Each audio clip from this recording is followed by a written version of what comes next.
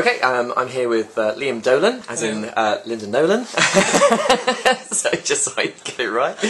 And Liam is, of course, the director and also appearing in Dick Whittington at Kilmarnock this Christmas. Hello, Liam. Hello, how are you? I'm very well. How are you? Very exciting, exciting. Putting on my flap.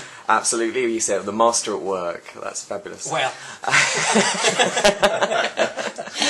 And as I say, you're playing Idle Jack. Idle Jack this year. Fabulous. So how many years have you done at Kilmarnock now?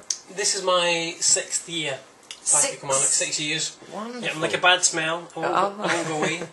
And of course you're directing and in it as well. I mean, is that really challenging, or? This is the 3rd year that I've directed it as well as been in it, and I love it. I really love the pairing of both of them together. Yeah. And it's only hard work if you don't have a good team working with you. And thankfully in Kilmarnock I've got a great production team. So I'm easy to do it. It's easy for me to do it. Rather.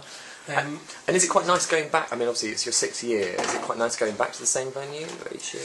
Yeah, it's great because what also happens is that you see people that come back time and time again, but then also you meet people who maybe have come to see it with the school and now they're grown up and they bump into you in the town and stuff and say, oh, I came to see you years ago when you were in Jack and the Beanstalk and stuff, and they bring all their friends and family, which is great. And what's the thing? I mean, this is one of those awful questions, but what's the thing that you really love about Panto? Oh, it's the best time of year.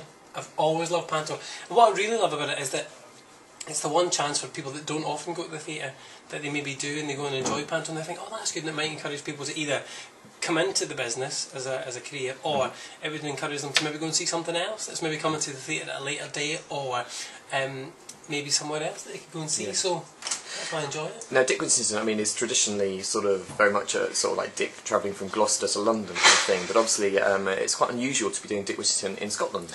It is a little bit unusual. The last time they did it, in fact, interestingly enough, the last time they did Dick Whittington at the Palace Theatre in Kilmarnock was 1994, and I was the follow spot operator. Oh, right. So it's kind of gone full circle for me, which is great. But we're going to have a little bit of a twist, Dick Whittington with a Scottish twist. Oh, fabulous! That's really good.